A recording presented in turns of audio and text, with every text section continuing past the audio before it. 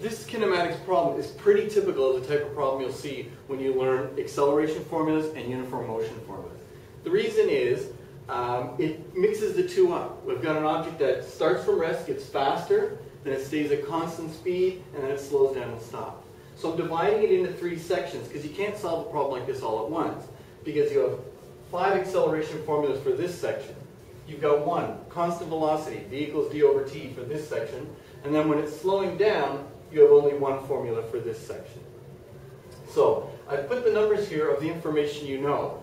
This object starts from rest, accelerates at 5 meters per second square, and travels a distance of 80 centimeters.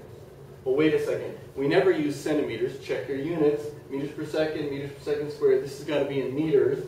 So that equals 0.8 meters. The middle section, I know it stays at some velocity for 4 seconds, and then it begins to slow down to stop, which means v2 is 0, and you do that for 2.5 seconds. Well, anytime you're dealing with acceleration, you need 3 things, and then you can solve for anything you want. I have 3 variables in the first section, so I can find anything I want about this part of the trip, the speeding up part of the trip. The uniform motion or constant velocity section, you only have 1 formula, v equals d over t.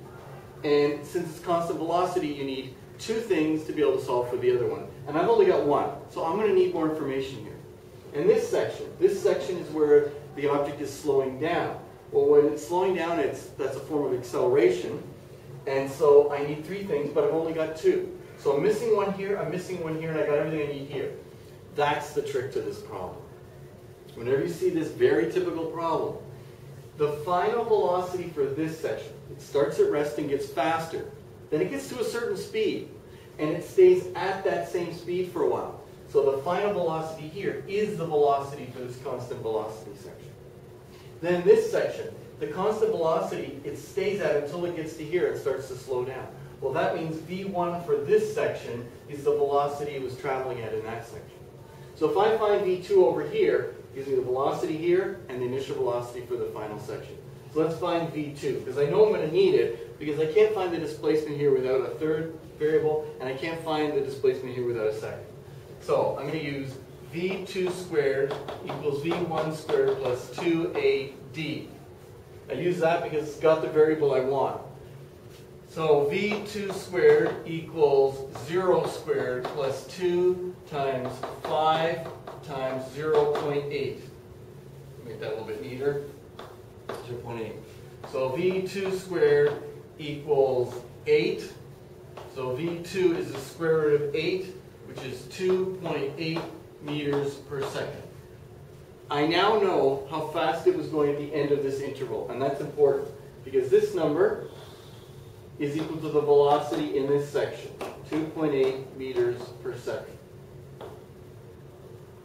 And this velocity that it stays in this section is the velocity it enters this section at. So in this section, v1 is 2.8 meters per second. Now I've got 2 here, I need 2 to find the 3rd. I've got 3 here, I need 3 to find anything.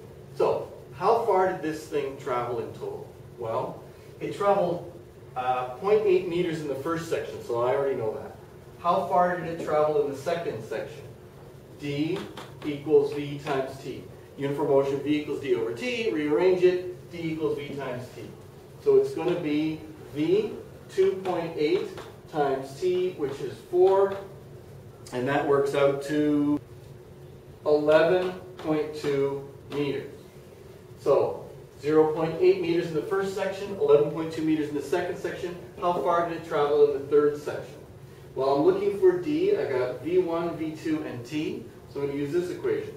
d equals v1 plus v2 over 2 times t. Because it's got all the variables I'm discussing. v1, v2, t, and it's got d is what I'm looking for.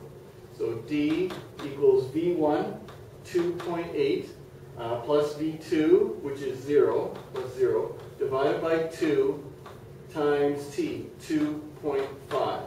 So d equals 3.5 meters. So this object went 0.8 meters, 11.2 meters, and 3.5 meters. So the total displacement is 0.8 plus So it's 11.2 plus 3.5. The total is, I hope this is still in the video frame, the total is 15.5 meters. Let's call that 16 meters forward. There you go.